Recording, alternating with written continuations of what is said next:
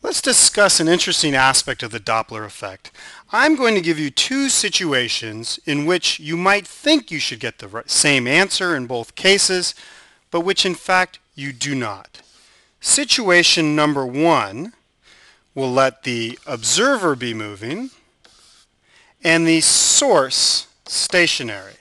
In situation number two, the observer is stationary and the source of the sound is moving towards the observer. In both cases, the relative speeds, they are moving towards each other, yet you will get different answers.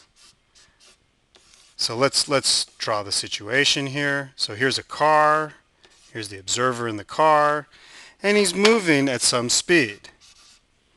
In fact, let's give it a number. Let's call it 170 meters per second.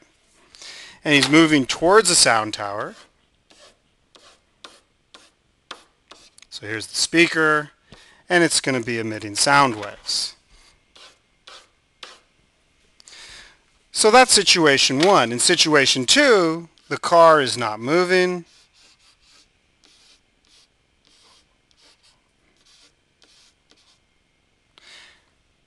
But the sound, the source of the sound,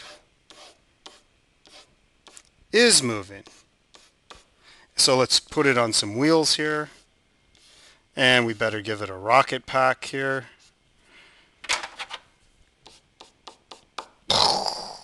Okay, so it's moving. Interestingly enough, it's moving at the exact same speed that the car was moving at in situation one.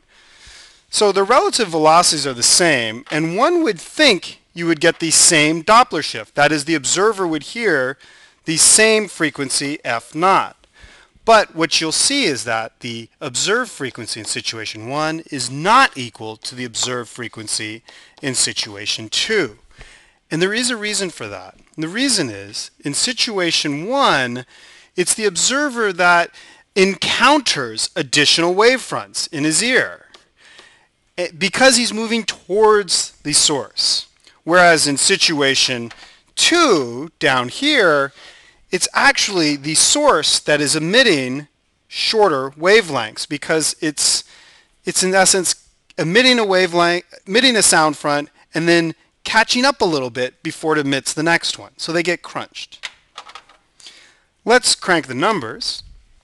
So in situation one, we have the observer moving at 170 meters per second. Source is not moving. The emitted frequency, let's say that's 500 hertz. And we want to find the observed frequency. So we'll use our formula for the Doppler shift, which is the observed frequency equals the emitted frequency multiplied by 1 plus the observed speed over the speed of sound. And let's choose a speed of sound of 340 meters per second. Varies slightly with temperature. For today's temperature, it'll be 340.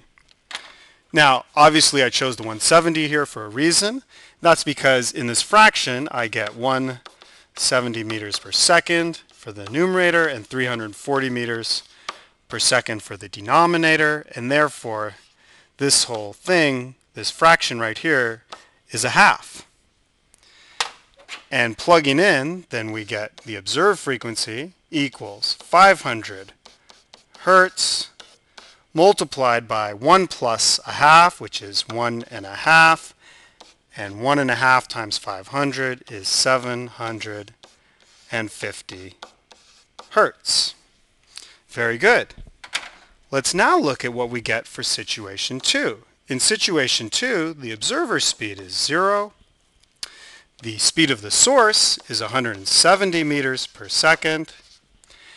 And we'll stick, obviously, with the same frequency of 500 hertz. And the speed of sound, 340 meters per second.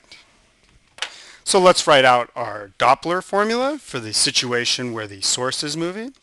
Well, the observed frequency is equal to the emitted frequency multiplied by 1 over 1 minus the speed of the source divided by the speed of sound. Whoops, didn't mean to put anything there. And let's plug in our numbers. We know that just like before, the fraction of the velocities will come out to a 1/2 because it's 170. Well, I'll write it in here. This is 170, 340, both in meters per second. And so you get in the denominator 1 minus 0.5. By the way, I have the minus sign in the denominator because the source is moving towards the observer. Well, 1 minus 0.5, the denominator, that just equals 0.5. So we end up getting 500 hertz multiplied by 1 over 0.5. 1 divided by 0.5, well, that's just 2.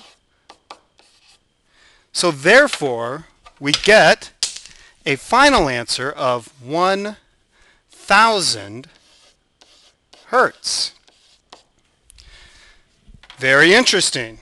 The speeds are the same, but the answers for the observed frequencies are much different.